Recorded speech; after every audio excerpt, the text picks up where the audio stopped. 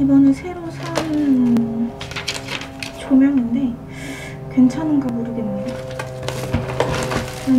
돈은 제가 지금 쓰는 것보다는 조금 더 비싼 가격을 했고, 되게 특이하다.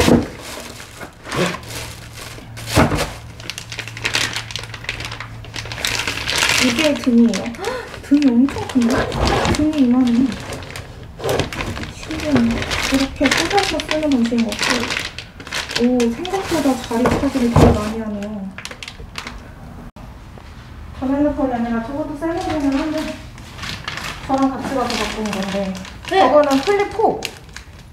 또 바꾸셨어요? 네. 왜요? 아, 그거 너무 무거워서 그 엄마 드리고 엄마랑 먹었어요. 아.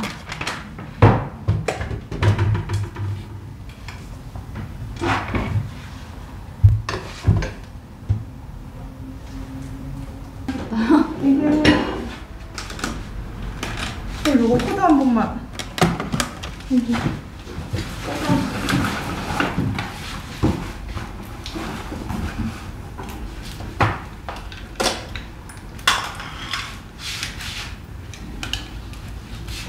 우와.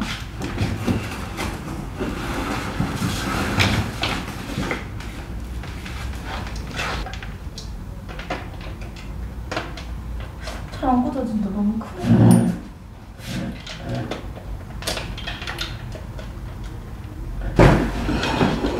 역시 비싼 게 좋은 건가? 와, 좋다. 간지난다. 되게 커요. 360도가 회전된다네. 360도나? 아, 이렇게 간다는 건가? 근데 이건 내가 시키는 건데. 아, 얘를 이렇게. 일단 써보고 나쁘지 않네. 굉장히 클 뿐. 어떡해. 아, 이거 그냥 점 빼고 해주세요. 조그맣게. 6령 그냥 이렇게만 하고. 얘는 단가가 좀 있겠는데?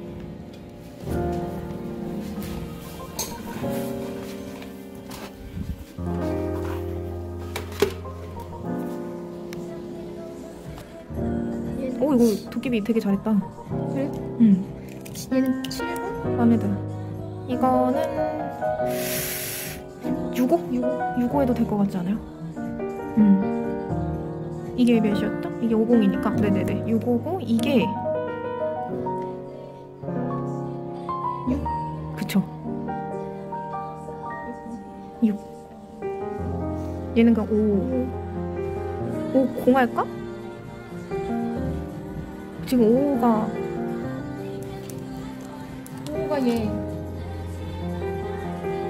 얘랑 이게 보라 색깔이에요. 사실 이 마블 들어간 게 60이라. 얘는 60이 해야 될 것 같아요. 그래도 은근히 마블이 손이 가니까. 네, 그냥. 쌤 머리 엄청 많이 잡았다. 그죠? 머리가 왜 근데 저 붙임머리 하고 싶은데 자꾸 주변에서 하지 말래요. 하고 해요. 왜냐면 하고 나서 내가 짜증남을 느껴야지 또 다시는 안 할 테니까. 어차피 할 것 같은데. 그럼 제일 비싼 게 75,000원. 오케이. 이거 붙이고 저 사진 한 번만 주세요. 저 두 개 헷갈려가지고.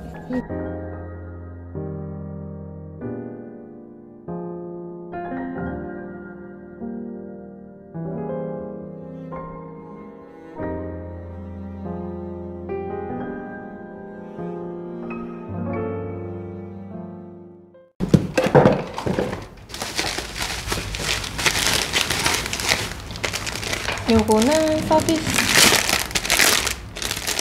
이게 아주 유용해. 이거 서비스로 잘 오나봐요. 네. 이것도 그거는 이거 뜯겼어. 그래가지고 많더라고요. 오! 이거 좀 쓰는 건데, 달. 진짜 어제 그 하트 수화를 써야 돼서 조금 뜯어서 썼는데 이렇게 조금 특이한 거 샀어요. 짠! 이쁘죠? 또 특이한 게 있었는데 뭐였더라? 하트도 샀고 이런 거 이제 겨울 되니까 좀 안 쓰던 색깔들 이게 은근 또 잘 나가더라고요. 요즘에? 그쵸? 뿌링들 때문인가? 이것도 저번에 서비스로 한번 보내주셨는데 예뻐서 또 사고 큰 거 이렇게 다음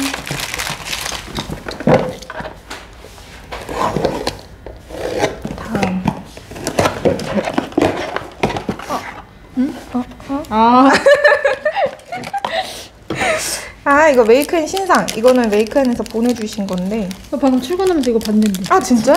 와우 우리 신상 다 있지. 산 것도 있고 받은 것도 있고 이렇게 오 너무 예쁘다.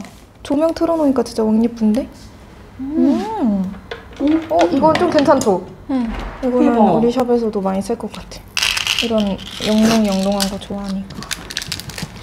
그리고 이달아트는 그때쯤에 제로가 아 이달아트 시즌이라서 요즘 밤마다 계속 뭔가를 사고 있어요.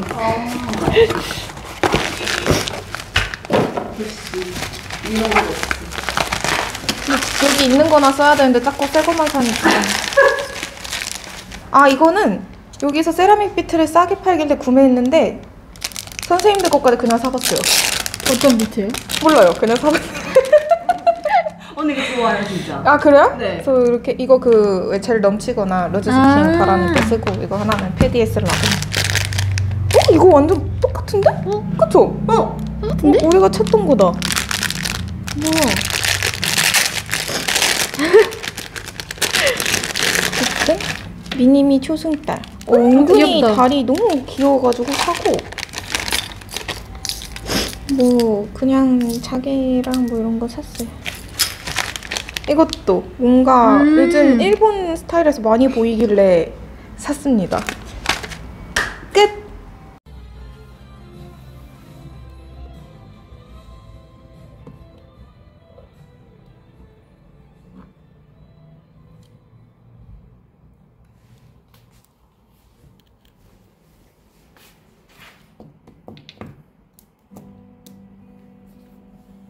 그래? 저희 관중이잖아요.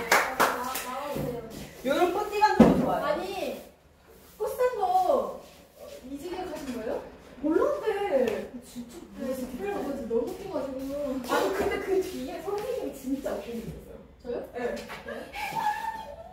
해바라기 같았어요. 이러면서. 누가요? 너요. 제가요? 근데 제가 편집한 거예요. 제가 해바라기 걸었다고요? 너무 왜요? 뭐냐면은 기억이 안 나는데? 그래서 없는데? 그러는 거 찾았잖아요. 그랬더니 선생님이 사기가 막 서로 카드를 근데 거기에 해바라기가 있었는데 아! 해바라기가 돈이 들어온다고 그래요. 맞아요. 해바라기 여기서 계속 이러는데 저희가 이러는 걸 구경하는 사람이 그 아저씨가 한명 있는 거예요. 맞아. 그래서 우리 사시는 줄 그래서 알고. 사실은 잘 비켜드리지 않았는데 그냥 약간 떨어졌던 것 같아. 그냥 우리 약간 좀 쳐다보는 그런 사람이긴 했는데 하여튼 그러긴 했는데 웃겨가지고 뒤에는 아무래도 사람 보호를 위해 잘라야 될 것 같은 거예요. 그래서 그냥 잘랐어. 그것도 올릴 걸 그랬다. 맞아. 영상이 핸드폰을 바꾸면서 영상이 뒤죽박죽이어가지고 순서대로 찾는 게 재밌었다. 그래서 보내드린 거예요. 혹시 유튜브에 쓸까? 다음에 쓰죠 뭐. 맞아요. 재밌으니까. 아니 그 노래방에서 타임 스냅으로 찍었던 게 있거든요. 저희 그 춤출 때. 근데 그게 날아가는 거예요. 없더라고요. 그래서 그게 왜 없지? 차가 이거 올리지 말아라. 나는 그런 건가? 너네 그거는 좀 아니다 이건가? 저기 왜 갑자기 가는 걸까? 내 목요일마다 사건이 하나씩 일어나는 것 같아. 내가 어느 날 이렇게 그러니까. 해주는 거지. 선생님이 없고 하나 똑같은 수강생이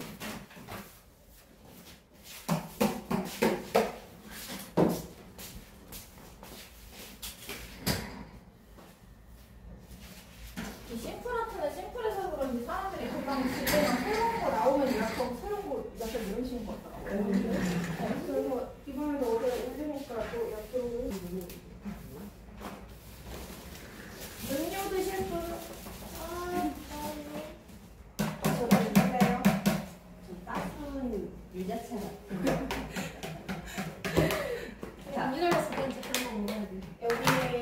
따뜻하게 먹을 수 있는 게 좋은 게 있었어요. 어떤 거요? 추천해주세요. 겨울 시즌에. 네이버? 그치, 네이버도 그랬으니까. 엄청 큰 사건이네. 과제 영상이 파악되고 있습니다. 이날 양자 투표 서비스가 언제 복구될지 자세히 살펴봅니다. 검찰이 출소를 이틀 앞둔 미성년자 성폭행범 김근식에 대해 성폭력 혐의로 구속영장을 청구했습니다. 나 이거 다 어울립니다. 중대하다고 밝혔는데 재구속 여부에 이목이 쏠리고 있습니다. 진짜 꼬리꼬리꼬리.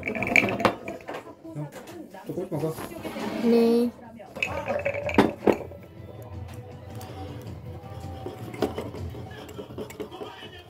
만다, 네 거 아니야. 이것도 육포 꺼내니까 만두가 또 자기 건 줄 알잖아. 막걸리면서 고상한 척하고 있네.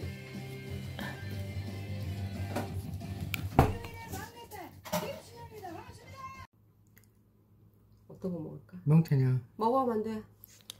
만나 먹어? 고민. 어딜 쳐다보고 있는 거지? 지금 고민 중이야. 명태를 보는 거 같은데? 명태의 최애야.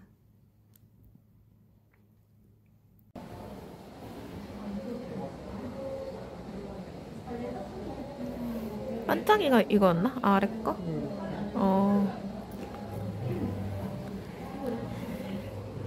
반짝이는 왠지 작품이 없을 것 같은 느낌?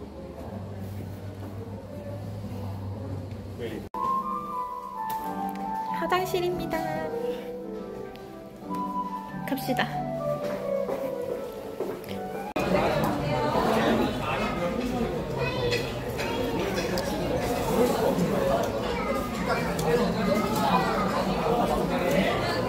맛있겠다. 네. 앞치마 귀여워.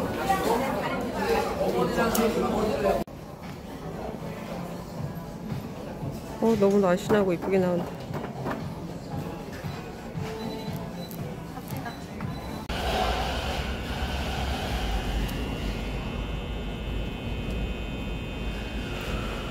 구겨지지 않게 조심해주세요. 제 신발 살살요. 조심하세요, 제 신발. 왜 그거 박스 밑에 넣는 거죠, 제 신발을? 네, 감사합니다. 네네. 짠짜란, 짠짜란. 영자! 다친다. 안 돼, 이거. 한 장 신어. 기겁을 하는데? 비싼 냄새라? 이런 것도 주네? 나 살 때 없었는데. 아, 진짜? 응. 그때 너 여기에다 너 담아준 것 같은데 신발 아니었어? 아니야, 무슨 폴리백에 담아주긴 했는데 이건 아니었어. 생겼나봐. 가격이 약간 오른 것 같기도 하고. 신상이잖아. 당연히 오르지. 응. 아니, 내 거는 저거 레이스 달려있는 거니까. 응. 좀 더 비쌌어. 비싼 거지. 끈이. 편해. 이게 편해.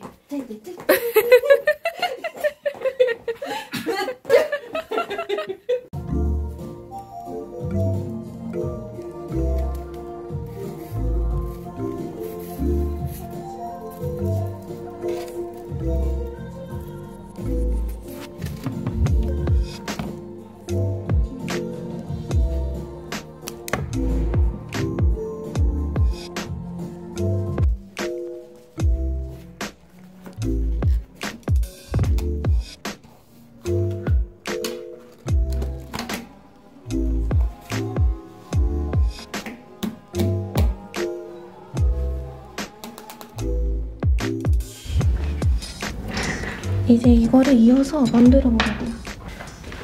간단하게 풀스톤 하나 넣을까요?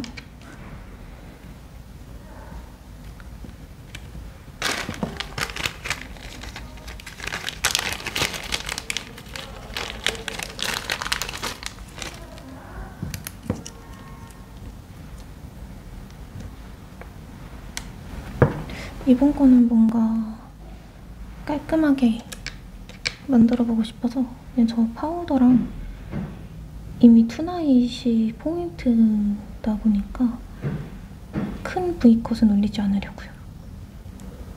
다른 사람들이 봤을 땐 지금 제가 하고 있는 이 풀스톤도 엄청난 포인트라고 생각하시겠지만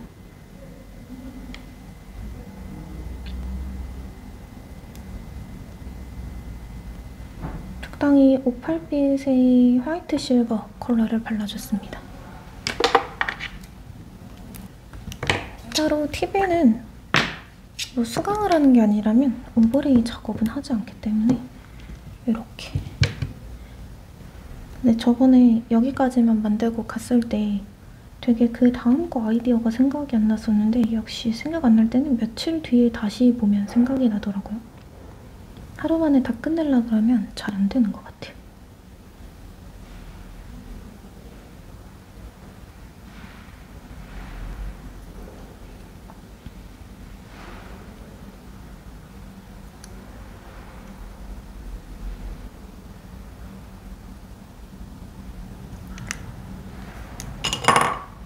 이 팁이니까 대충 쓱쓱 발라주신 다음에 색깔을 무슨 색깔 하지?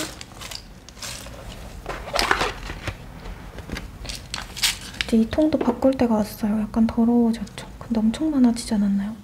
이제 이만큼이 안 차져 있으면은 뭔가 마음이 불안해. 근데 이런 통이 4판이 더 있습니다. 저번에 어떤 분이 댓글로 저 수화 통 그대로 다 사고 싶다 하셨는데 어떤 말인지 알 것 같아요.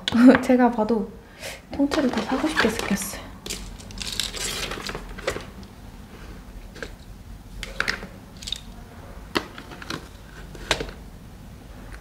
이게 색감이 되게 오묘해서 뭘 넣어야 될지 크리스탈이랑 AB?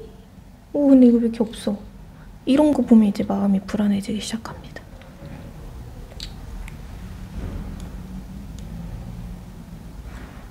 AB랑 크리 붙일까요?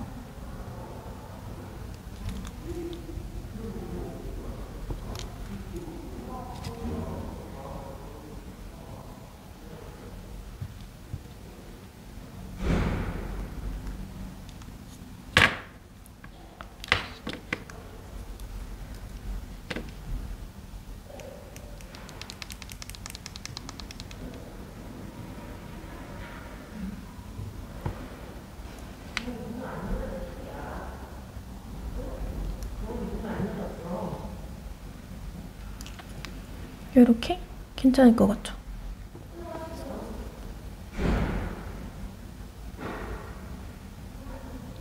그리고 모양 잡아주기.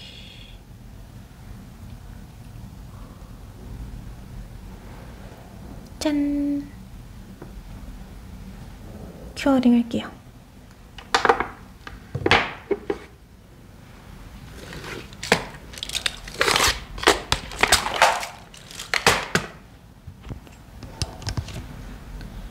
다 쓴 수화는 바로바로 정리를 해줍니다. 저 아직 이 수화통 제가 엎은 적은 없고 예전에 일하셨던 어떤 다른 쌤이 한 번 엎은 적이 있었는데 그 엎었던 거를 이사 갈 때까지, 리모델링 할 때까지 나오더라고요. 진짜 엎으면 안 되겠어요. 그리고 이제 여기 하나가 더 남았는데요. 이거를 파우더 처리를 할지 아니면 다시 또 얘를 바를지가 지금 조금 고민이 됩니다. 이게 예쁘니까 이거 바를까? 이거를 좀 진하게 발라볼까?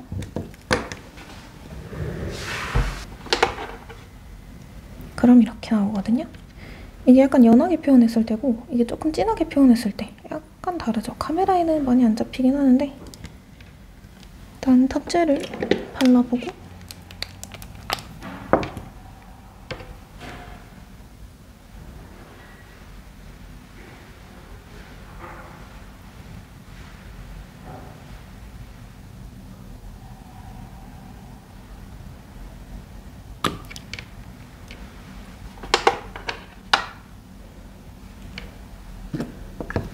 이거 탑젤만 발라가지고 떨어질 것 같으면 이 사이사이 틈을 좀 더 탑젤을 발라서 메꿔주세요. 그러면 안 떨어지더라고요. 이것도 또 너무 대충 해놓으면 나중에 시간 지나서 보면은 스와가 막 몇 알이 없어요. 언제 떨어졌는지도 모르겠어.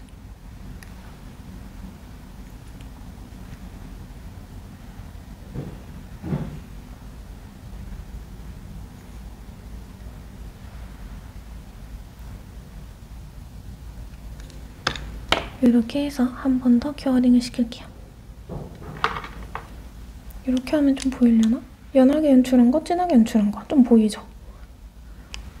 겨울이라 진하게가 좀 더 예쁜 것 같아요. 이 친구 빼고 다시 덧붙여서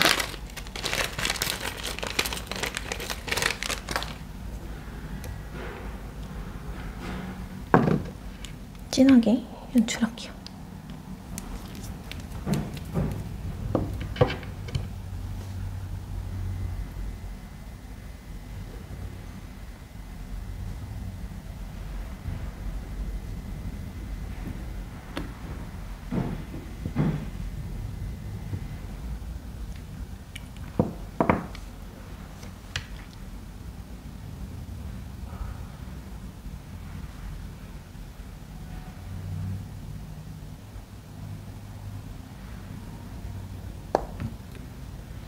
원코 그냥 발라주고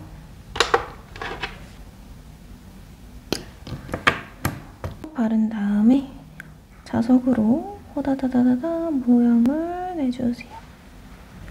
재빠르게 큐어링. 저까지 나오면은 아트는 끝입니다. 이번엔 약간 심플하게 해보고 싶었고 이거랑 파우더랑 요게 세 개를 뭔가 조합을 하고 싶었어요. 특히 이 친구. 뭔가 예쁠 것 같았어요. 이런 영롱한 거도 납작한 거 좋아하시는 분들은 이런 아트들도 되게 선호하시더라고요. 그래서 탑까지 발라서 아트 하나 끝. 그리고 또 지금 하고 싶은 게 마블이 좀 하고 싶거든요. 그래서 아마 이번에는 마블을 할 것 같아요.